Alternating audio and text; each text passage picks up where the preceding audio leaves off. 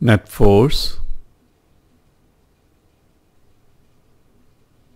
An object of mass 2 kg has two unequal forces acting on it in opposite directions. What is the net force along the horizontal?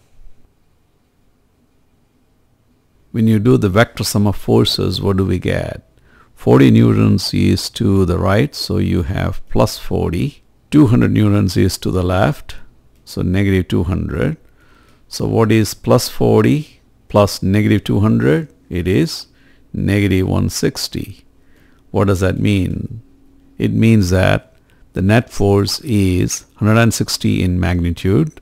It is to the left. So net force is to the left. So it makes sense. 200 to the left, 40 to the right. Net force is 160 newtons to the left. And so the answer is C.